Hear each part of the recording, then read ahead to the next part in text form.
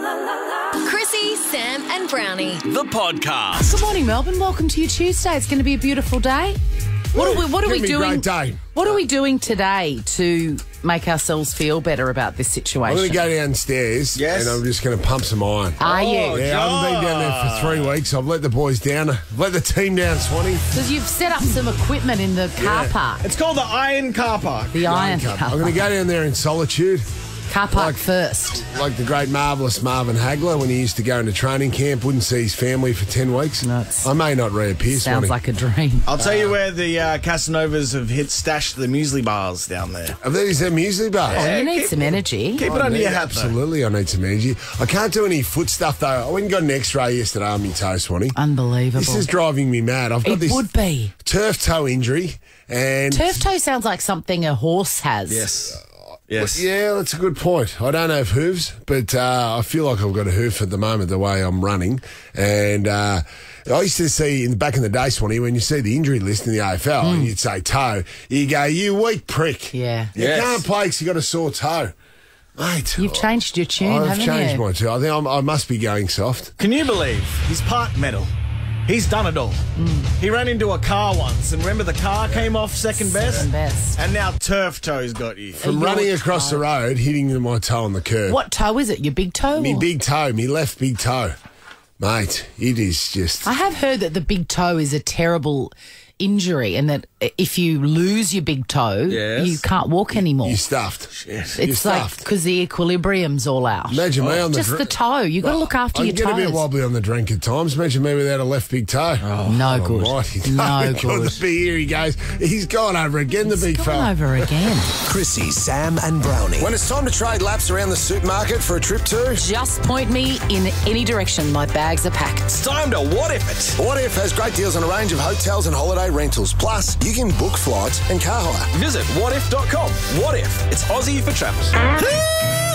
Morning, ladies and gentlemen. How y'all doing?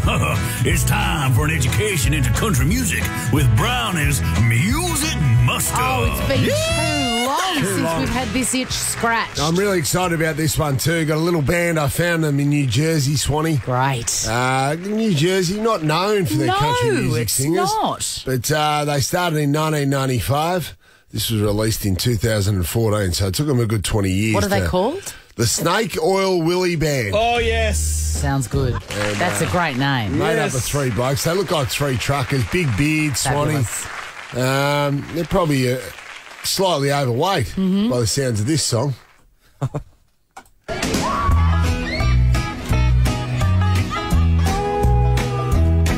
Well, my body could use a little slimming. I keep my shirt on when I go swimming. Yeah. And I ain't seen my feet since 1984. The old lady wants to roll in the hay. We turn the lights down all the way, 'cause I don't look good naked anymore. Oh, who does though? Yes. Jonathan Brown does. No, I do not. I do not. Jonathan makes love in front of the mirror. Of course he does. Naked. I love that bit. The old lady wants to roll in the hay. We turn the lights down all the way. Yeah. What about the next verse for us, Dino? Well, I used to be a hell of a man. I chop wood with just one hand. Wow. But I can't do the things I've done before. Well, it all happened kind of slow. Sound effects. But I guess I kind of let myself go. Oh, well. Now I don't look good naked anymore. It's a real... It's catchy, isn't it? I'm keeping the chorus to the end. It's very catchy. Bit jaunty, just bounces along. I imagine Pang's shoulders. If he was in the studio now. Shrugging. They'd be just shrugging along, wouldn't they? Can you bring spoons in next time? I feel like playing the spoons. yes. Yes, I love it. Spoons would be magnificent. Yeah. Should I get you some spoons right now from the kitchen? Can you get us some spoons? I'll be 2 seconds. Yeah, go and get some spoons. This song is fantastic. I love the film clip of this, Dino, too. It's just got a couple of random hot ladies Yep. washing washing a car. What, like full cheesy? I know they got their clothes on. Yes, so, just full cheesy washing the cars. So you got the sexy ladies, and then the big fat man, the big fat boys complaining about his body. A couple of randoms there complaining. Swanee's brought in some spoons. Ah, beautiful. Now let's get a part. Thanks, Swanee. Now, Swanee, we've got one more verse to go and then a chorus. Okay. Are we ready? Yeah. Now, I like this third verse. This is a beauty. Here we go. With each and every passing year came a lot of French fries and beer. Yes. And my belly hung a little closer to the floor. You need your microphone closer to the spoon. Come on. Now my belly is big as a truck. And the old lady don't wanna. She don't wanna. That's my favourite thing in any song, when you think it's going to say a rude word and then it changes. Oh, yes. And now my belly is big as a truck, and the old lady don't wanna. She don't wanna anymore. 'Cause I don't look good naked anymore. No, I don't look good naked anymore. Oh, yeah. Yeehaw! I'm a deep fried double wide version of the man I was before. If I keep on like I'm doing, I won't fit through the door. Oh, wow. Let's go. I don't look good naked anymore. Well, that's a sad state of affairs, isn't it? But Chrissy, Sam and Brownie. on Wednesdays we do Jokes Aren't Funny, and we had a gorgeous caller, Kay, who called in. Because the jokes are never funny. Nah. So what we do is we chat to the callers, basically. And we met Kay on Wednesday, and we've all been talking and thinking about her ever since. Yeah, that's not a word of a lie. Yeah. She brought so much joy and a very interesting story. And we welcome her back, Kay from Pascoe Vale. Hello, Kay. Hi, Christy. Hi, Sammy. Hi. Oh. No, Sammy's not in. Sam's not there, is he? It's no. me. Sam should be here. Sam should be here because you've got a big thing for Sam. It's me, Sam Pang. Got it. Yeah, got her. Which you confess, but that's not why we're talking about you, Kay. You snuck into the conversation that you'd left your husband and hooked up or started a new long-term committed relationship with a woman later in life, and we're here for it, Kay. We're here for it every day of the week, and we've all been talking about it. Yeah. Me and Vic had a 45-minute conversation about how excellent it was and how brave to do it and go against the expectations of society and your family and live your dream. And we want to ask you about that time in your life and what happened and how you changed things. Yeah, very good questions, all of them, because I still look back at it and think, that was just such a big moment in time for me, Chrissy. And so, look, it was as I said, we had been friends for 20 years. In fact, I was just saying to Vic off air that she, Maggie, my partner, was the witness at my wedding to my husband. Did she love you then? Yeah, she did. She had, unbeknownst to me, she had always carried a little torch for me, which I didn't actually know because I had been so well socialised, I think, into heteronormative world. But not only had I always thought, I have to be with a guy because I was, pressuring myself to be that way. I'd actually always been just attracted to men. And so even though I knew she was gay and I sort of was her shoulder through a lot of the relationships that she went through, I had never actually felt an attraction to her physically or sexually, and I certainly hadn't to other women up until the time that it happened, which is why it came as such a big surprise to me. So it was. So you were married and living the heteronormative dream. I'm assuming kids, house, dog, the whole. Well, I wouldn't say I was living the dream. I think had I been living the dream, I probably still would be in that marriage. From the outside. From the outside, and certainly in the beginning. But it went south very quickly, and when it went south, it went really south. What was the catalyst for it going south? Were you just feeling that you were living a lie, or nothing felt right? No, well, yes, I was definitely living a lie, and I was friends with that old Egyptian river, denial, and I was absolutely aware. Jokes aren't funny, Kay. Should have rolled that gear out for Peg. You should have rolled that out. Yeah. No, I was definitely aware that things weren't good, but I was still trying to keep it all together. Sanctity of marriage and keeping it together for the kids and. My parents were alive, and I know it would have caused them an enormous amount of grief had I have divorced. My older brother divorced, and I know what heartache that caused. Absolutely. Leaving a marriage is a huge decision to make. It is massive. It's the thing that I compare it to, what was going on in me, and it ended up leading to me having a kind of a... it's not actually a heart attack as such, but it mimics a heart attack. It's called a takotsuba. And a takotsuba is a kind of a thing that catches, what are they called, octopus or squid or something. The Japanese named it. And it's like this bulb type thing where the squid swims in to get the bait, then it can't get out because there's a bulb at the end. And that's what happens to the heart. It kind of goes boof. Is it like an anxiety reaction? It's exactly an anxiety reaction, which can happen, in people, and that's what it caused me. It was these two big Titan values fighting. One was the sanctity of marriage, even though the marriage was dead and absolutely dead in the water, and had been for several years. Compared to being my authentic self, because I had this moment where, and wanting to be my authentic self for my daughter too. So, hello, Phoebe. I know you're listening.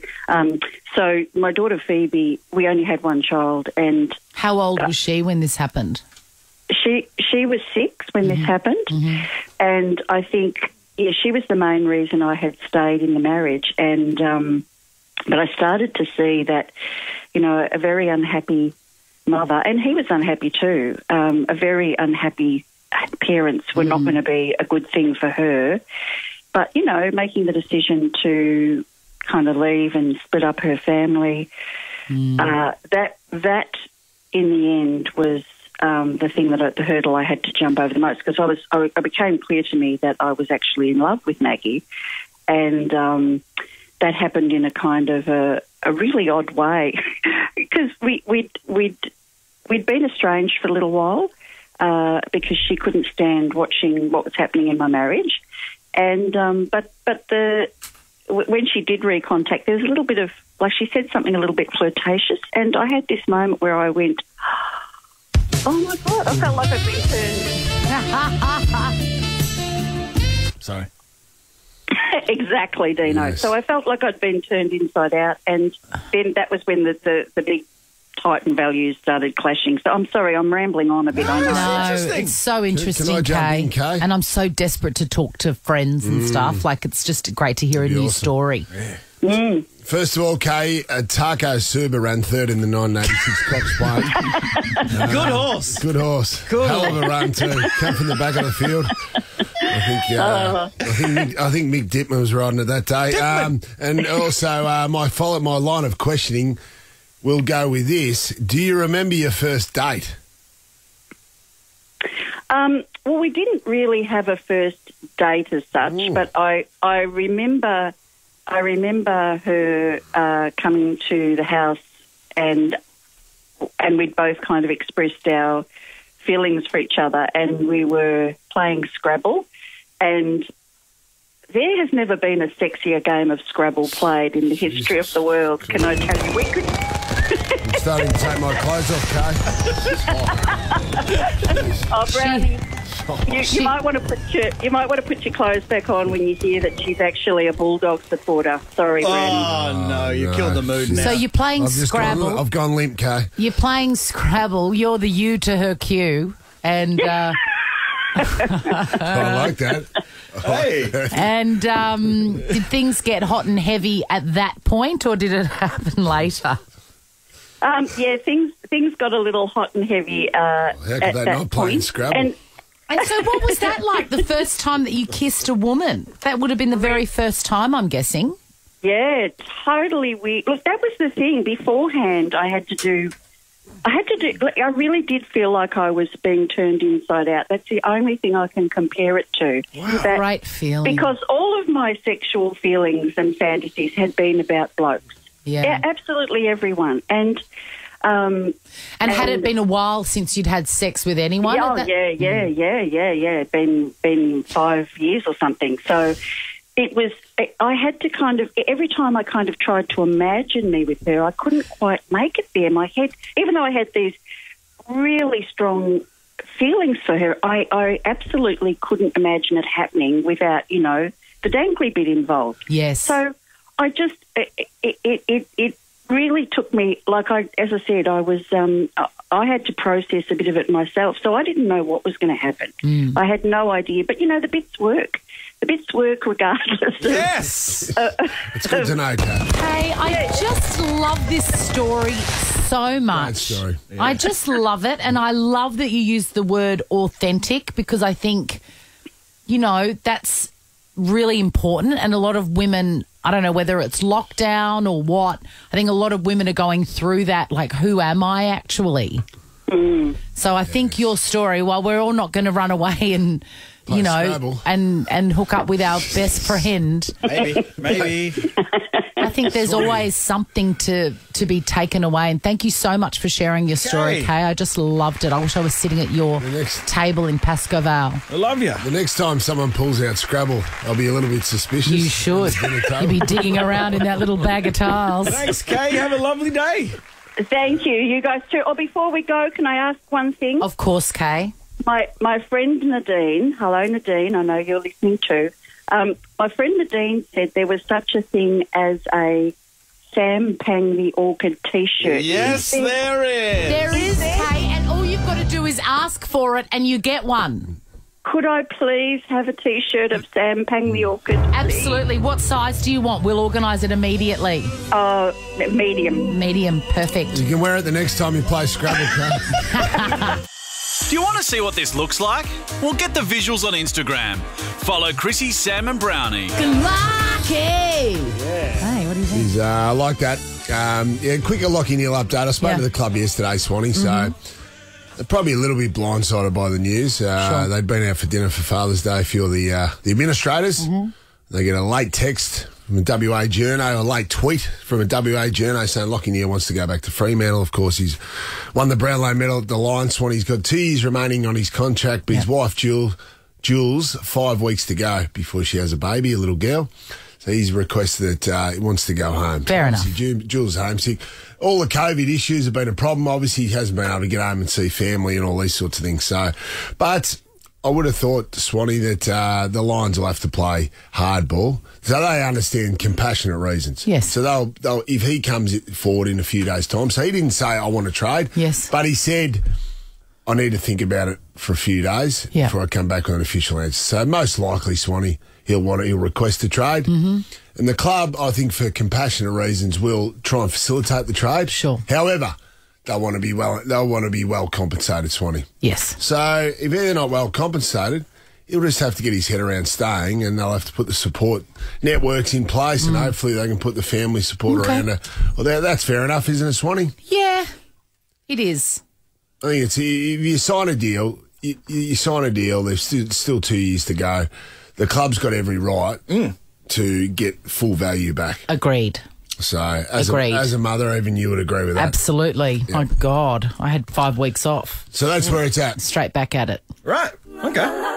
Chrissy, Sam and Brownie. The podcast. I was out for my walk yesterday, enjoying the sunshine, and I thought, not long now before I get reunited with Mr. Wonderful.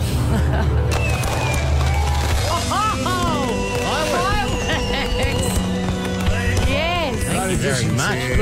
Good morning, Melbourne. Samuel, I was thrilled to see you back in your Teddy Ruxpin waistcoat last night on Have You Been Paying Attention? It's been a long time between vests. It'll be years since I wore a vest on that show, and I walked into the studio on Sunday, and Rachel in wardrobe said, how do you feel about the vest? I go, hi, Rachel, I've given up. So, yeah, mate, no worries, I'll wear it. Yeah. I don't care. Good on you. That's the sign of a broken man. I almost wear it now for just the other panel members. It's a plea for help. I wear it for the other panel members to, to hang shit on me, which they do, and sometimes it makes it. Sometimes why did you stop wearing it? You're a kind performer.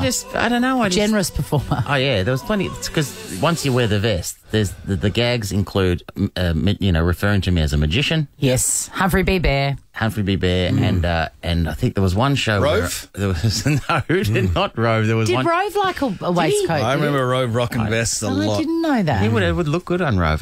The other one is that I reckon there was one show where either Mick or Marty threw their keys to me and said, "Mate, can you just grab my car at the end?" I mean, so they're all in play. They're all in play. And I wear it. Tell you who rocked a good vest. Who? The fat controller from Thomas the Tank Oh, yeah. Yes. Oh, yeah. Didn't he? He filled it out. Absolutely. This is the Chrissy, Sam and Brownie podcast. Last night, a brownie on the couch, Swanee. Yeah. Missed it. Sorry, big fella. Yeah, so you should be. Crisp. What are you doing? Was it Chris? I'm playing Scrabbleware It was. with Kay. Was it what does that mean? Your new lover. You know what it means. She gave us a call just before 7 o'clock and she's in love with you. Well, good morning, Kay. She hooked up with her current partner for the first time over a game of Scrabble, and she said it was the hottest game of Scrabble ever. I imagine it was. But she was thinking about you the entire time. Scrabble. Someone was Strip Scrabble. As I said then, someone was digging around in the bag of tiles. Yes. Looking for a triple word score. She was a U to her partner's Q. I like that. I'd never heard that saying before. I made it up. Yeah, that's it was why. a very good one. It's a Swanee original. Hey, I wrote it TM. down. You to her Q and I circled The it. U to her Q. Just a couple of things that I learnt, Swanee, from the show last night. The couch, or have you been paying attention? No, I didn't. I missed the couch. Yeah. I usually watch the couch. It's a big miss from me. I watch it today. Oh, I was just busy, mate. Oh, yeah. It's busy. To run jokes. Watching your own show.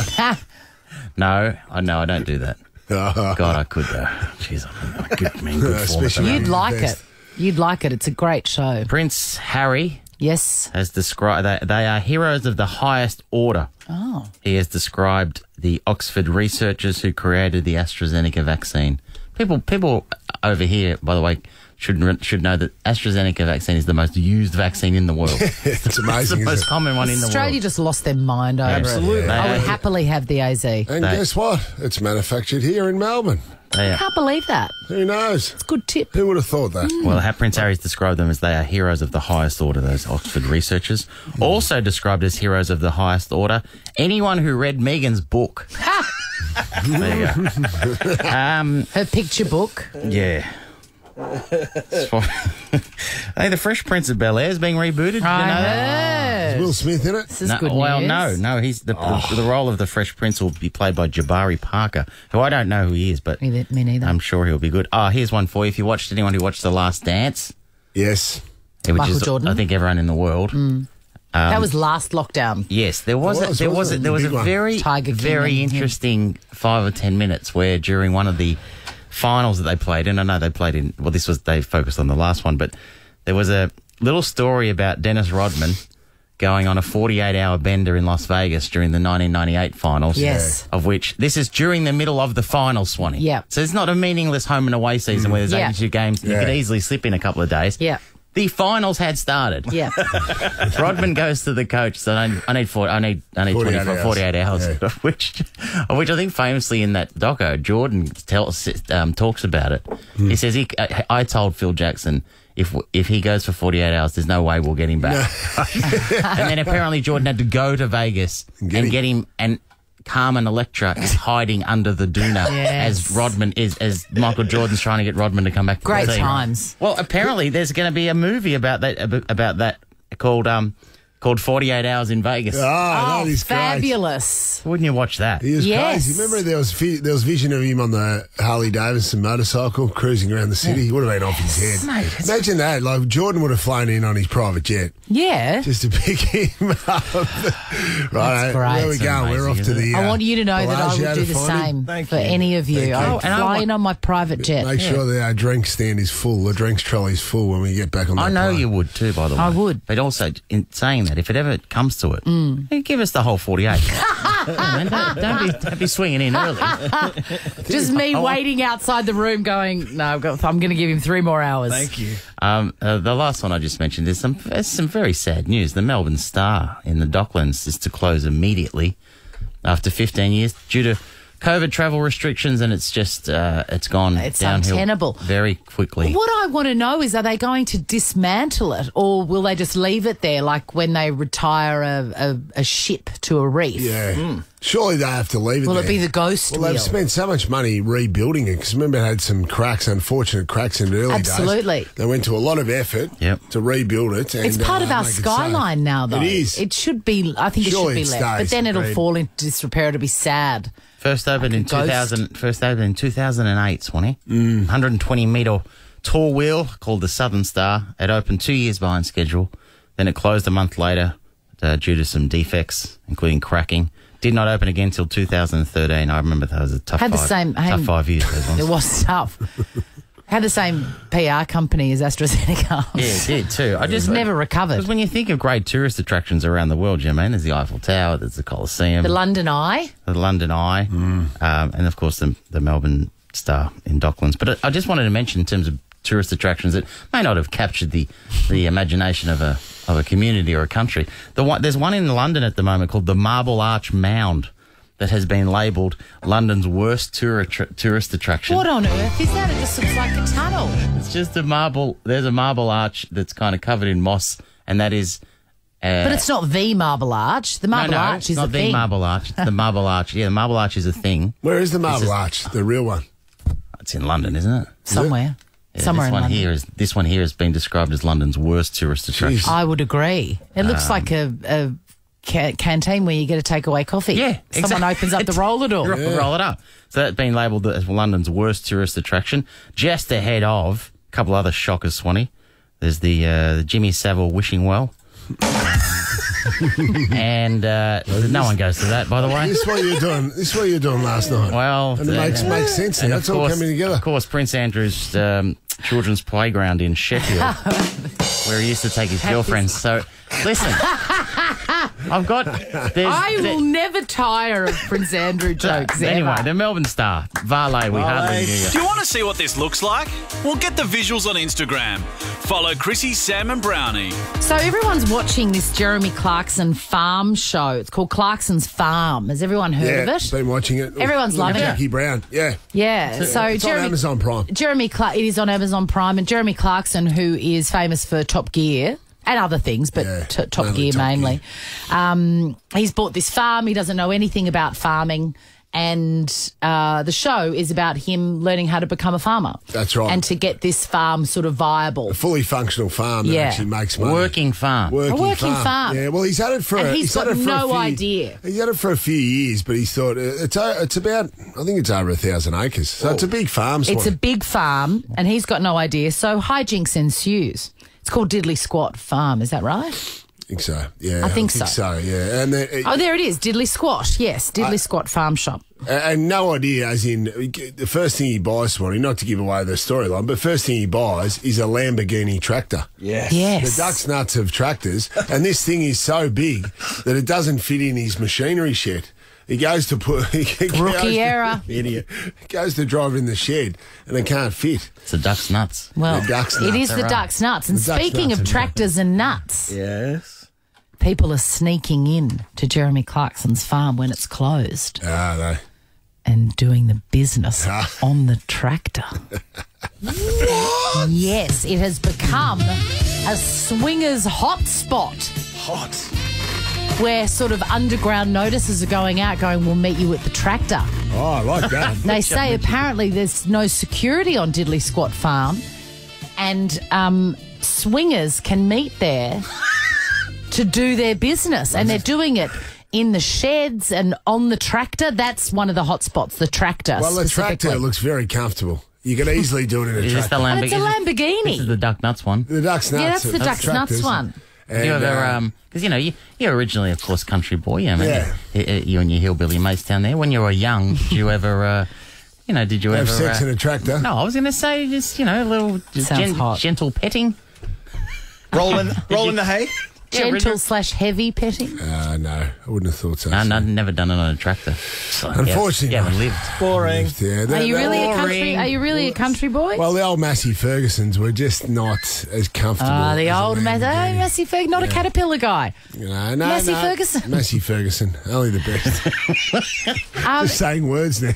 It reminds me of the time that I went to a house dedicated to swingers. When? What? Big Brother house? No. MasterChef house, no. So back in my previous life, I wrote copy for real estate. Yes.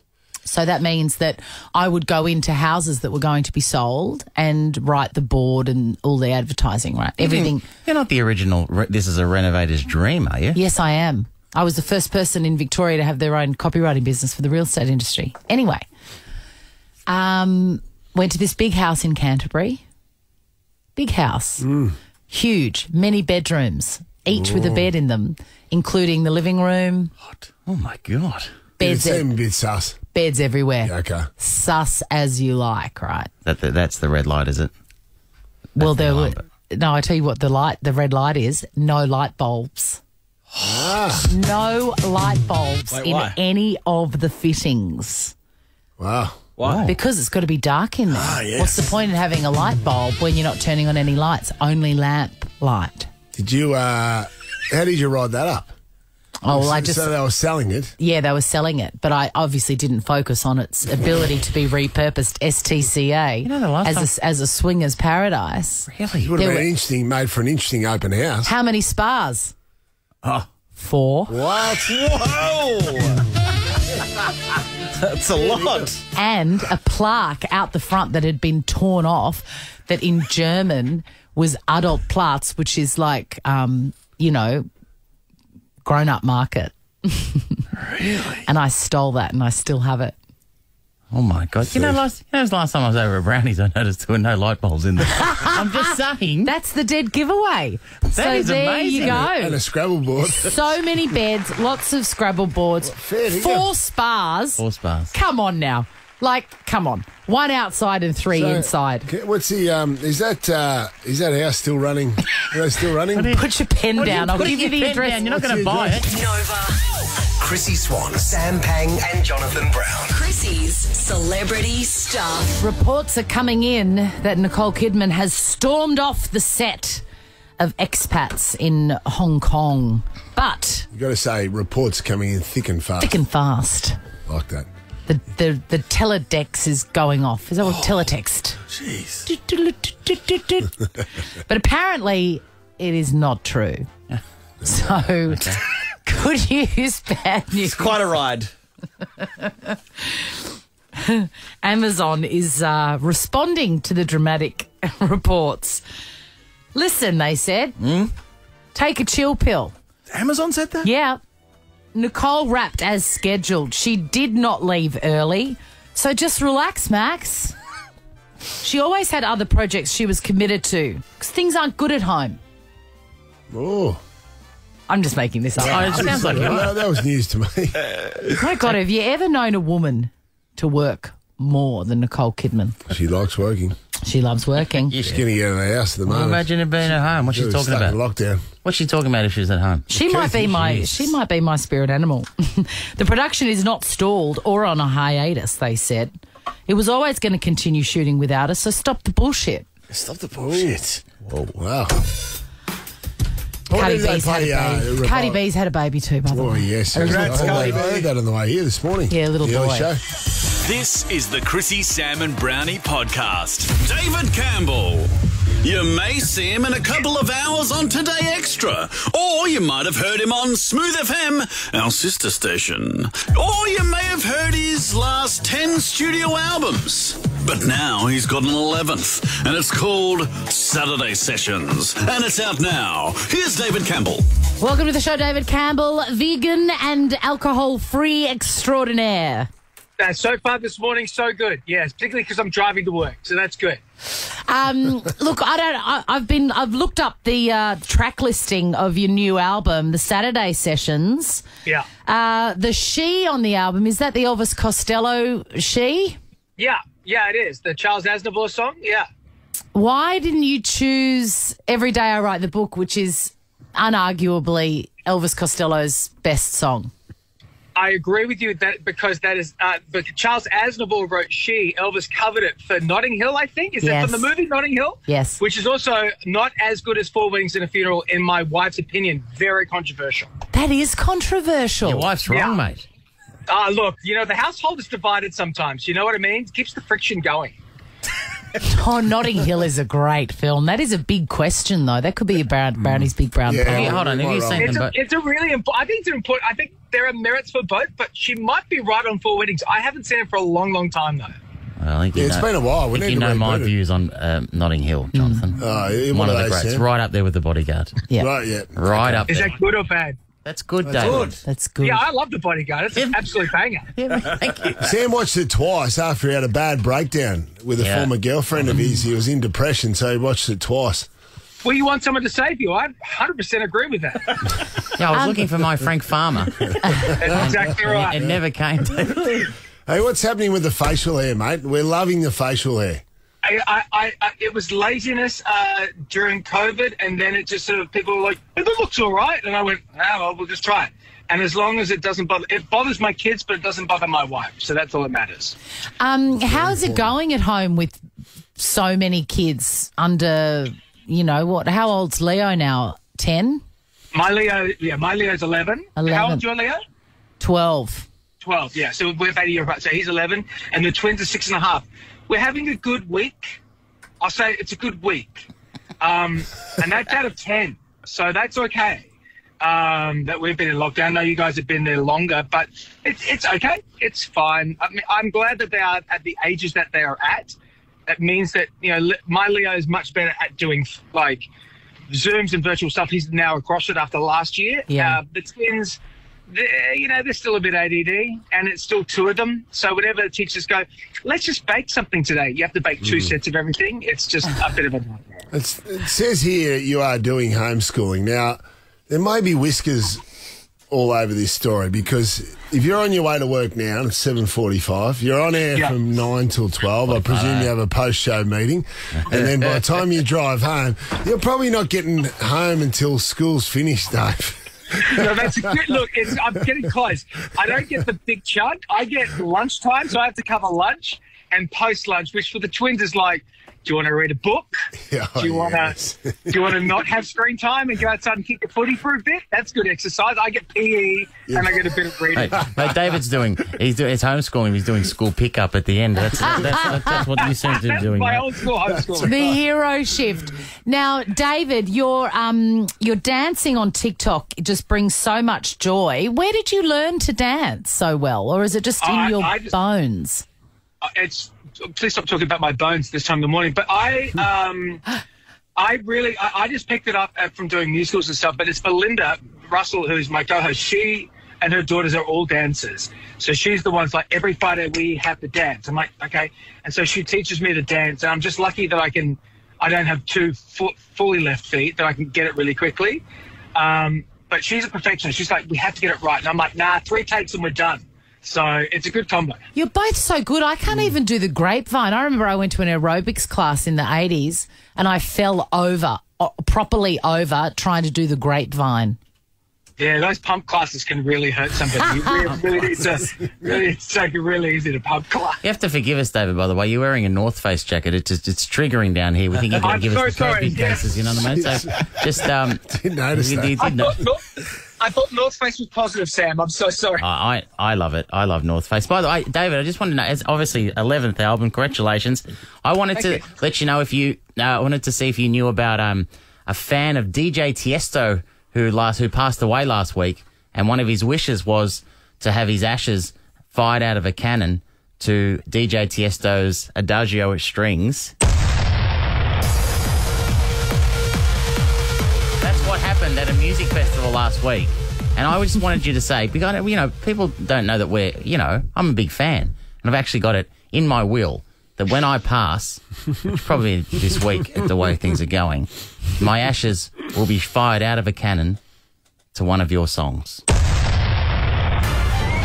Yes, It's the most wonderful time of year. Can you imagine that, Brownie? That'd be brilliant. You'd be lighting the cannon too, by the way. You're there. You've got official role on the day. I love the choice of song. I'll have the black armband on. Thank you. How would you go? Would you be able to concentrate on the lyrics with Sam's ashes all over you, David? Wait a second. What do you mean all over me? Is the cannon being fired into my face? Sadly, yes. That's part of the deal. And you're there. I like that you're there singing it live too. That's a real commitment, mate. I'm live. Yeah, I'm live on this gig. Hey, anyway, just listen. I'm in entertainment. It's good to know that I've just booked a gig, guys. It's been a long time. Hey, the 11th studio album, The Saturday Sessions, is out now. I guess we're done, David Campbell. I guess it's time to wrap up the old. Well, do you want me to sing your song on the way out? Yes. All right, cool. I know your eyes in the morning sun. I feel you touch me in the pouring rain. Think about this for the cannon. Yeah. And the moment that you wander far from me, I'm gonna feel you in my arms again. Come on!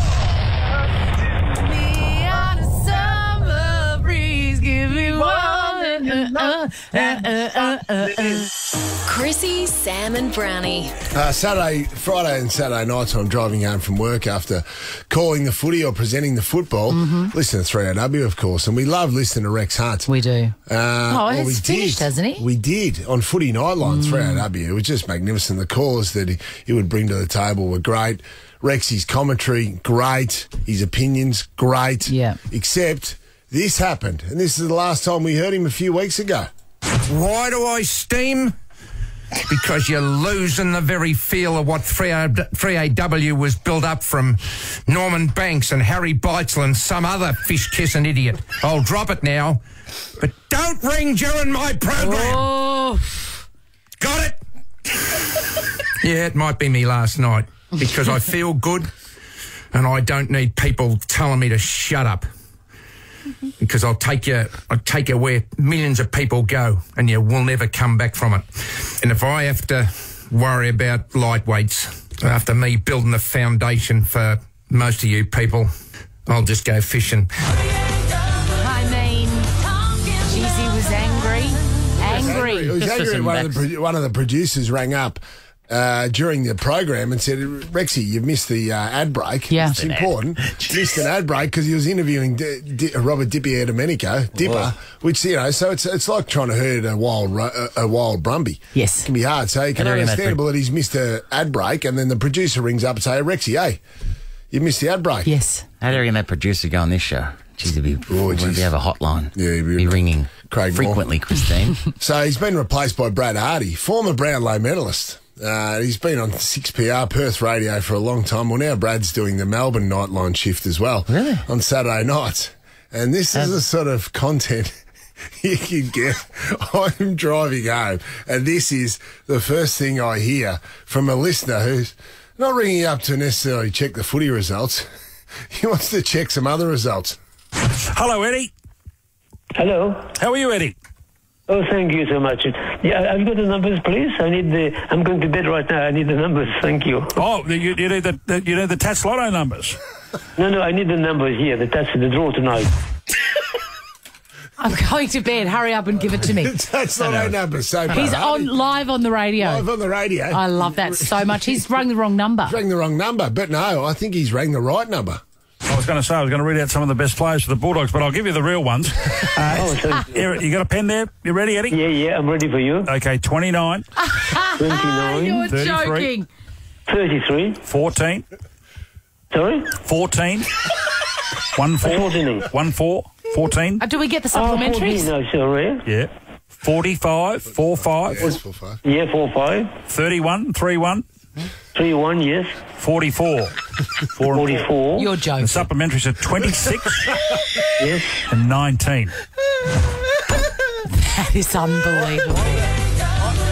I've had to pull the car over. I've had to pull the car over and just make a note in my phone.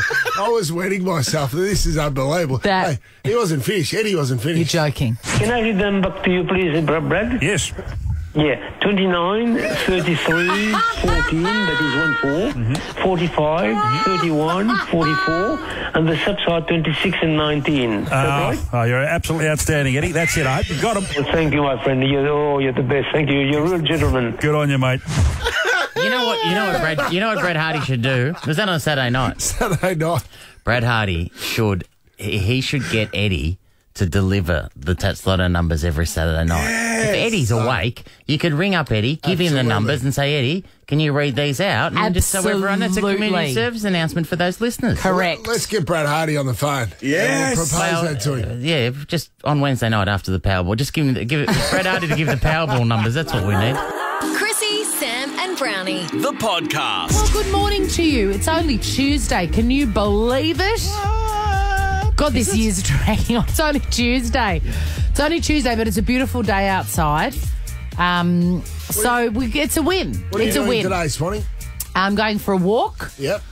Having a coffee at Pacino. Beautiful. That's about it. That's my only plan. What about you, John? What about you, Big John? Well, me and Dan are going to do the podcast. Oh, Brownie's podcast. Ever heard of it? Yeah, I have heard of it. Yeah, we have. And this then is your out strategy. That's the way you're getting out. It is the out strategy. And I got my TV out strategies 360 tonight with Jared Whalen. Whoa! Well, it's a big day. You're doing radio, a podcast, and then television tonight. You don't seem to be home very much. Why is that? Why is that? I'm still homeschooling, like David Campbell. Yeah, like Campbell. Campbell gets home at 2 in the afternoon. Yeah, I'm still homeschooling. No, you're not, mate. No, mate. Very strategic, I would have thought so. Hey, so you and last week, you and Jared Waitley doing 360. Yes. I'm doing it because Gary's stuck in a hotel room. Gary Lyon is in Perth. He's got 3 days to go. Yeah. It's a pain in the ass, I know. But I'm a company man, as you said. And what did you learn from last week? Because, just as someone, Daniel and I watched it, and, man, it wasn't great. So what are you going to do differently this week? What are you going to do differently? Yeah, what have you learnt from last time? Well... what's on your SWOT analysis? Maybe not turn up. Yeah. Yes. No show. They're ringing sick. But then you have to be at home. Yeah, I know. Yeah, good point. No, I enjoyed it. It's good fun with Jerry. I'm sure you enjoyed it. Professional. What about the viewers? What are you going to do? And what are you going to do to actually, make it? Well, I was reliably informed there was the highest rating 360 for the year. Oh, stay down, Sam. You backed him into that corner. You take it. Samuel, son of a bitch. If you come for the king, you best not miss. Oh, wow. Astonishing. Whoa. Hey, someone had to say it. Yeah. That's it. Glad it was you. This is the Chrissy, Sam and Brownie podcast. The king himself, Tony Martin. Tony Martin, welcome. Oh, good morning. Do I sound clearer? I've gone over to the NBN. What? You do sound... You sounded a bit frazzled last week. Yeah, well, I've since updated. I'm still on a landline, but it's on the NBN, so I'm assuming that will mean a lot of my references will be more up to date. Of course. Tone, how did you take the news that landlines will be discontinued from 2025 onwards? Well, I'm just going to have to communicate via the fax from then on, obviously. But it's good to be, so many more modern references. Sam, did I hear you say you want to be shot out of a cannon? Is that right? Yeah, well... Burnt first, cremated. Yeah, cremated, and then shot out of a cannon because of a fan last week at a DJ Tiesto is a fan of his. That was his final wish, Tone, and... he got it. And he got it at a music festival. So, yeah, man. Well, I remember 20 years ago on radio, I did a comedy sketch called Ringling Brothers Funerals, which was a service that would fire your body out of a cannon. And that's now become quite popular. The famous author Hunter S. Thompson, of course, was famously had his ashes shot out of a cannon, and it was all funded by Johnny Depp. But did I hear you say that you wanted to be accompanied by a David Campbell song? Yeah, well, we were speaking of David Campbell, so I just thought I'd I'd be dead. The church is full or whatever. The cannon goes off. Yeah, It's the most wonderful Yeah, I can hear that. That's pretty good. I thought you might have gone with his final musical moment, which was, of course, on Channel 9's New Year's Eve broadcast a couple of years back when he sang Goody Two Shoes by Adam Ant. Yes, that was amazing. I remember it very, very well.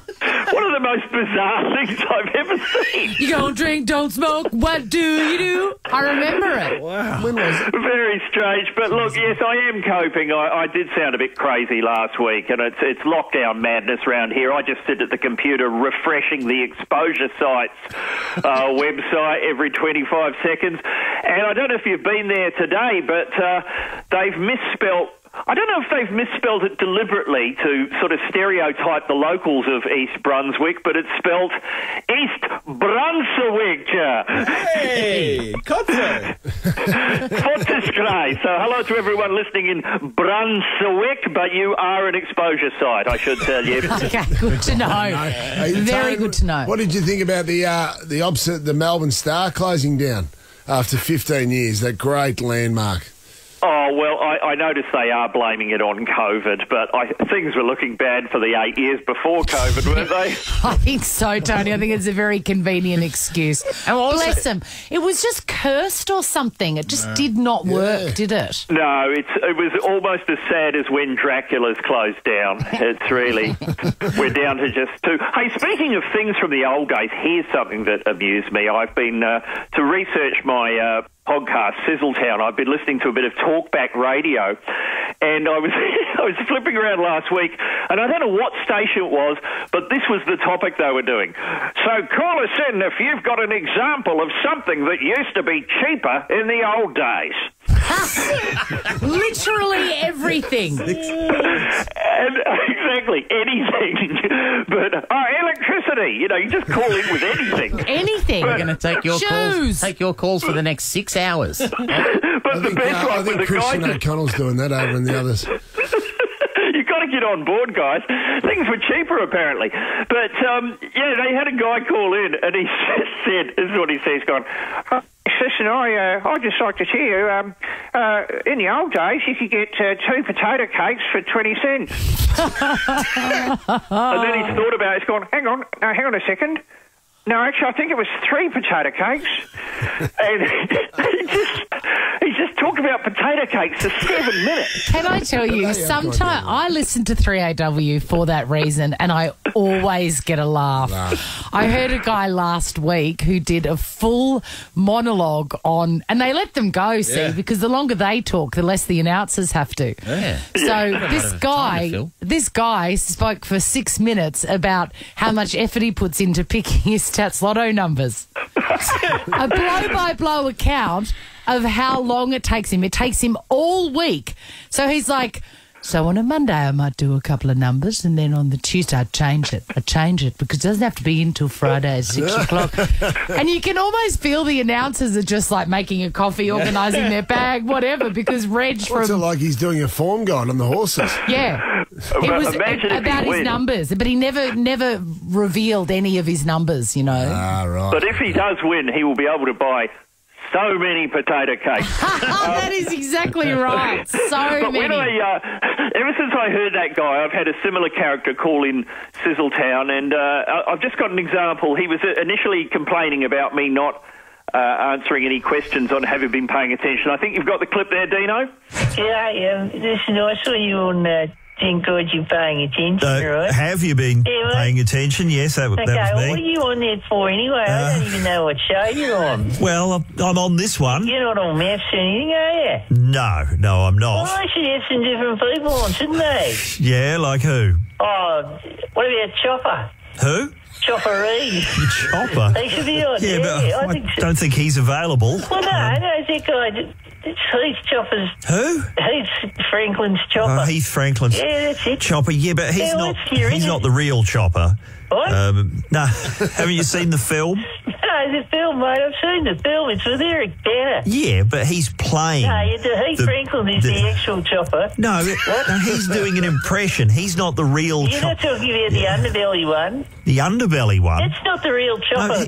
No. You've confused your choppers there, mate. Yeah, but they're all based on the original chopper, the real one. There's like 4 choppers now, is there? Oh, God. There's only one chopper, mate. All right, well, thanks for calling. Okay, just see you. Exaggeration from what I've been hearing. There's only one chopper, mate. There's only one. It's Heath Franklin. Chrissy, Sam and Brownie. Our friend Tony Martin. Listen to Sizzletown as well. Tone, it's wonderful to speak to you every week. Just can't wait till you're back in the studio. But what have you been doing to entertain yourself in the fun bunker? Well, we haven't been doing any Nadia Bartel action, if that's what you were about to ask. There's been no ladies bring a plate activity round here. I noticed, I'm very confused, obviously not having a mobile phone. I'm really confused about how you accidentally upload a piece of footage like that to the... Is it easy? Have you done one of those, Chrissy? No, I have not. It sort of is, Tone. Apparently, you're the man. Go on. It sort of is. So, like, if you're going to upload a story and you just pick the wrong square, it takes a second to realise you stuffed up, and then it's up there for as long as it takes to delete it.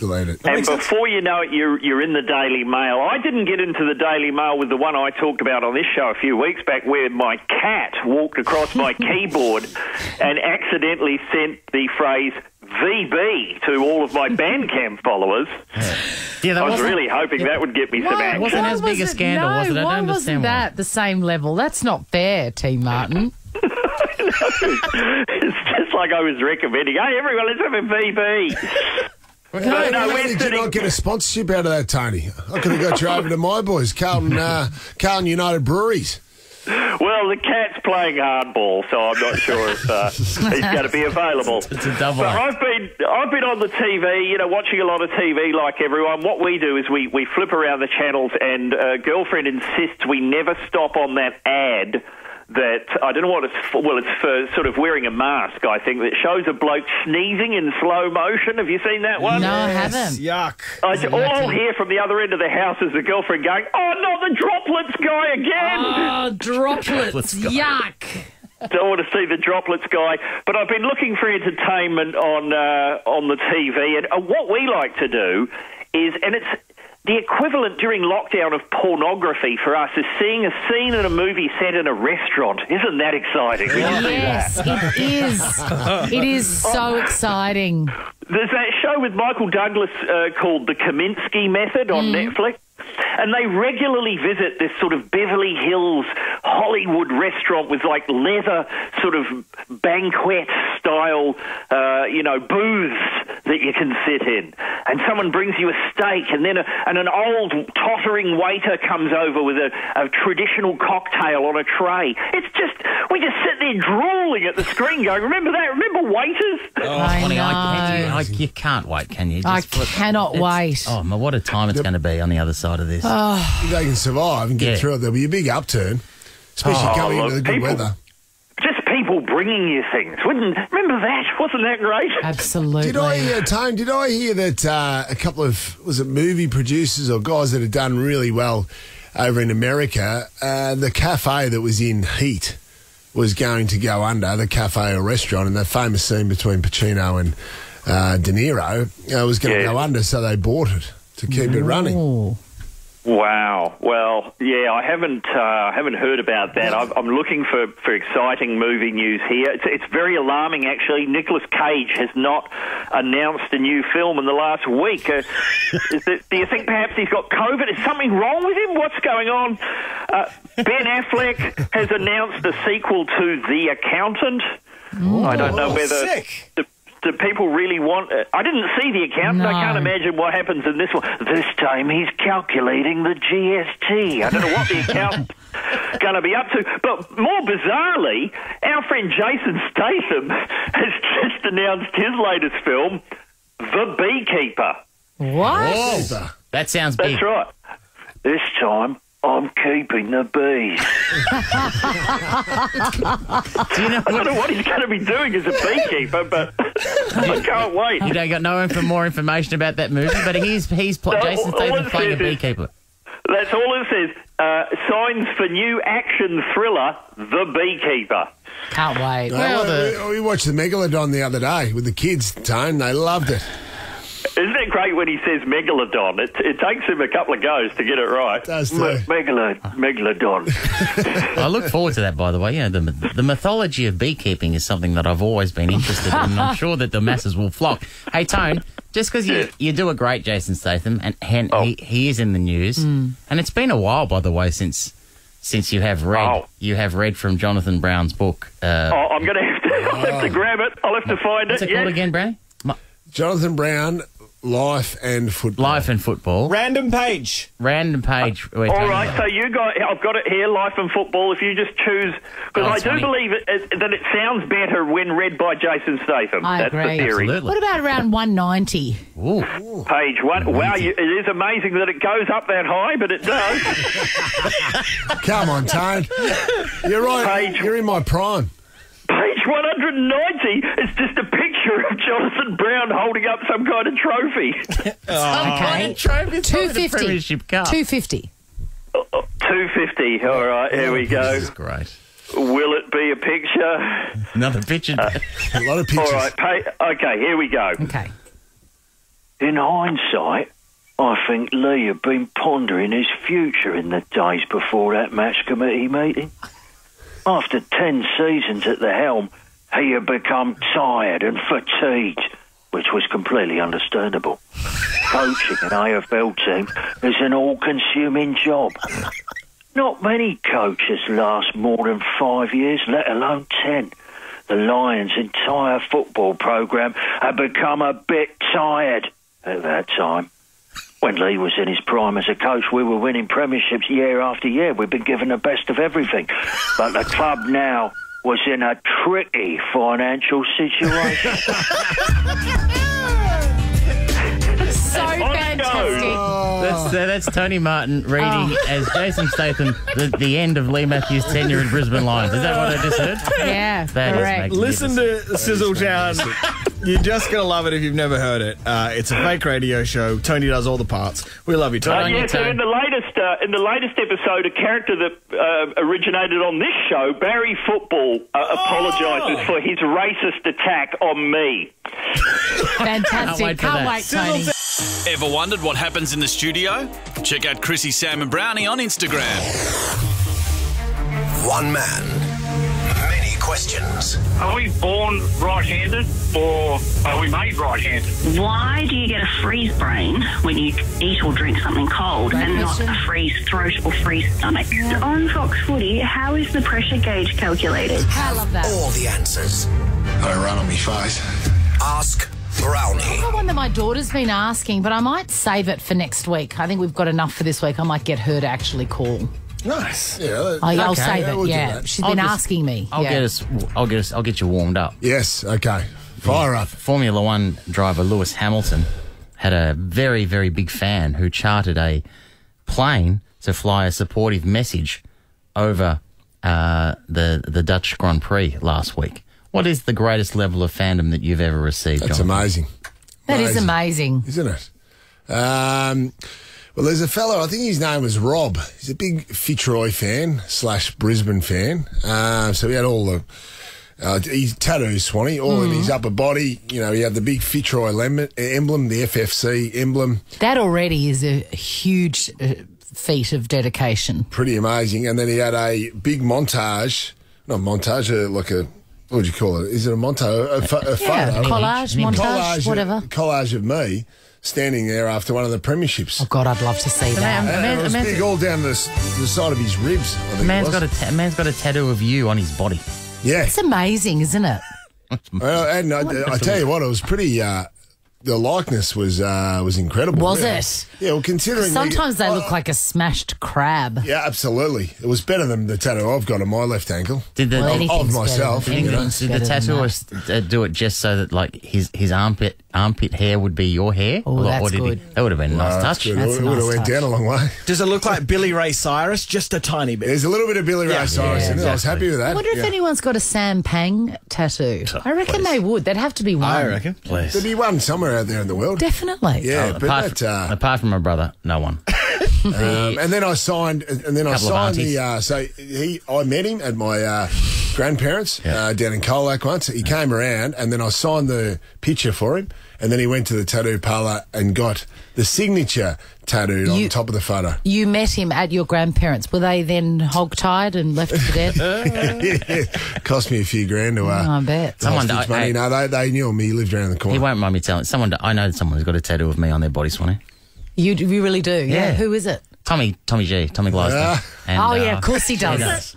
It's a cracking image. Donna from Rowville. Donna, what is your question?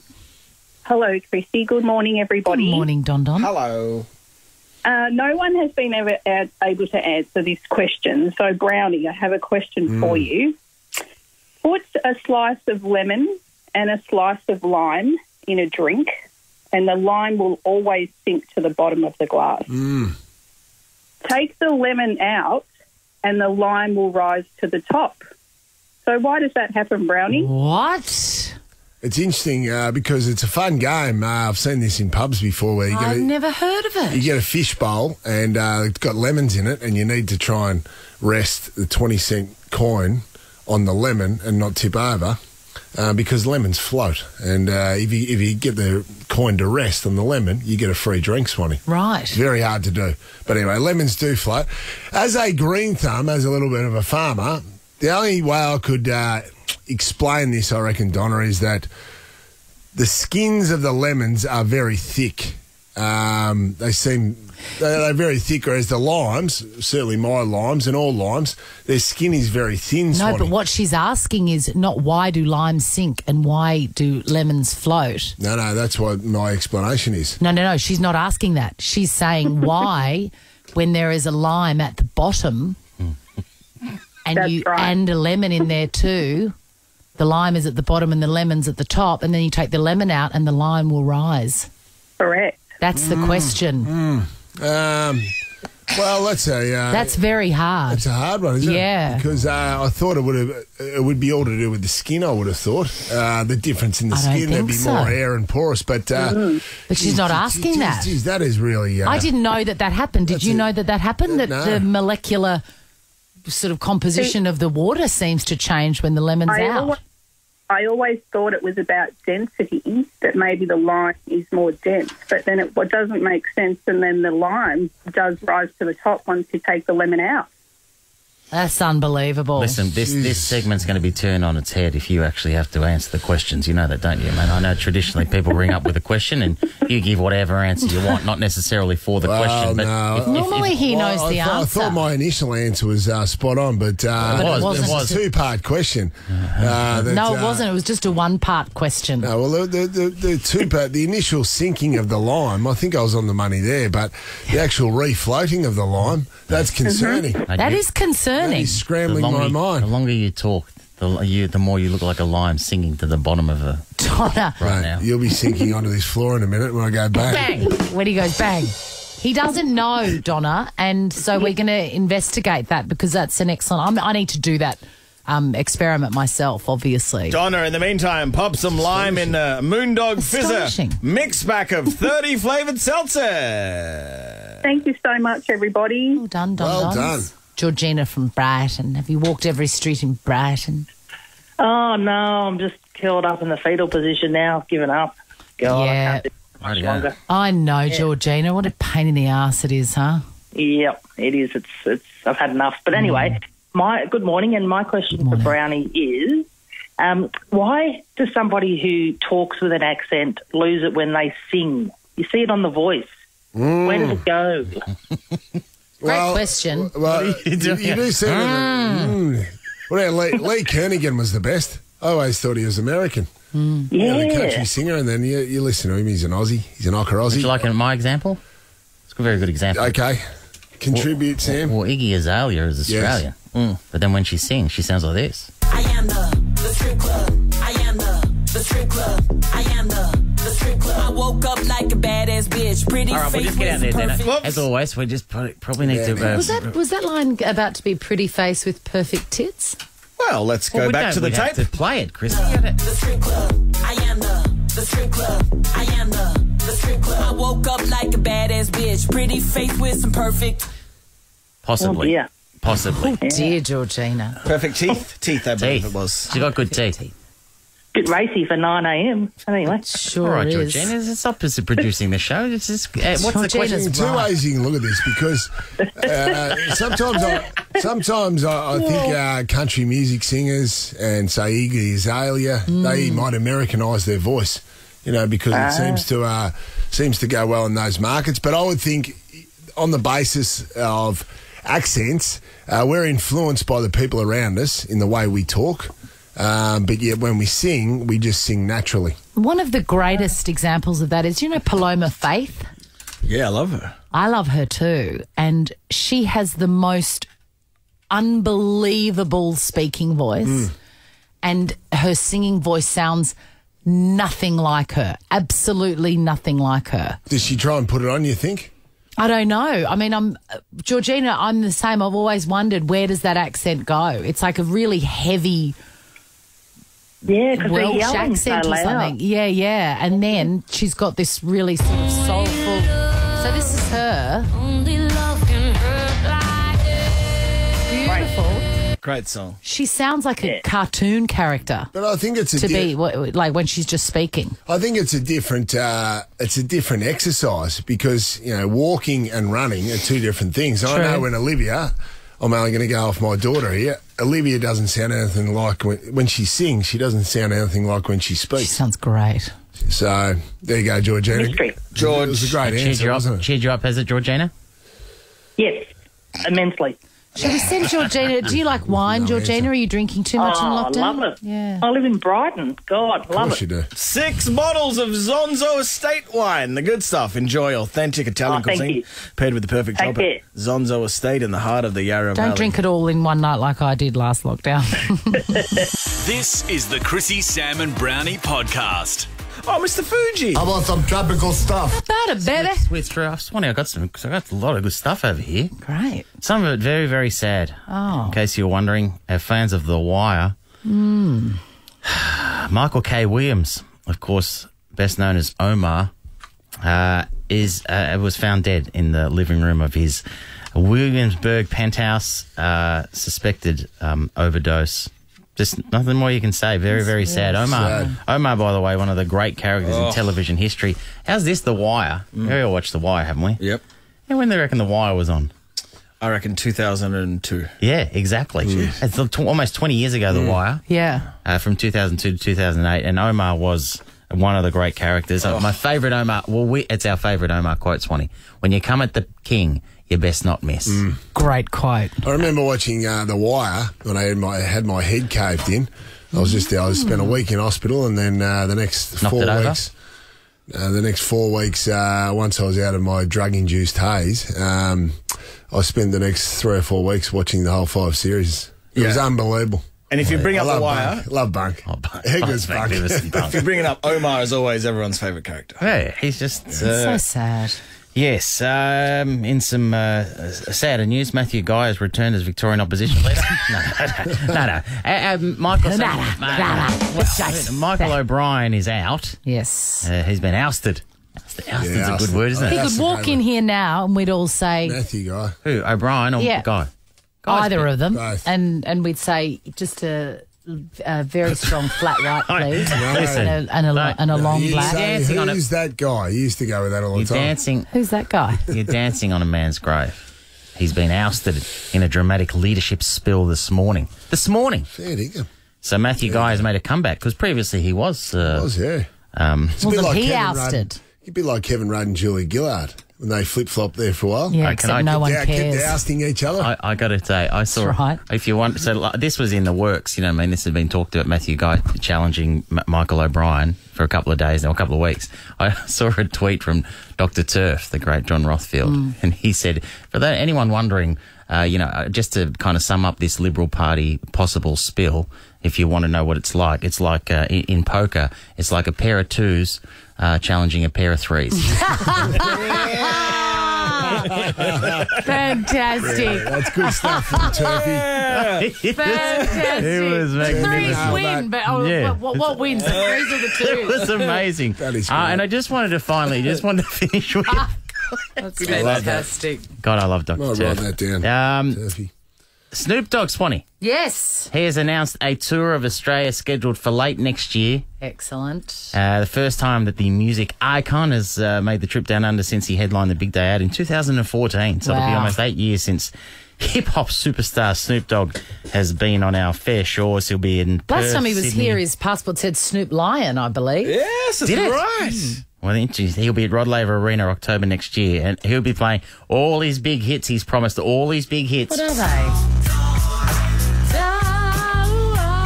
That's a banger. It's a great one. When the pimp's in the crib, ma, drop it like it's hot. Drop it like it's hot. Drop it like it's hot. And What of course, else? this is probably his biggest one. Did somebody say that you love me? That's the encore. Delivery like a G. See, hungry dogs gotta eat. I know it was a big build-up, but that's genuine news. He's coming. That is great. Surely he's got to sing that. You reckon? That's a great question. Do you reckon that Snoop Dogg sings Menu Log at his concert? I'm going to next say year? yes. Start the encore. And if he doesn't, me and Dino are going to start the chant. Menu log! Menu log! Menu log! All right, here it is. Chrissy, Sam and Brownie, Ripper Show will be back tomorrow. Chrissy, Sam and Brownie, unless it's a weekend. Over 100.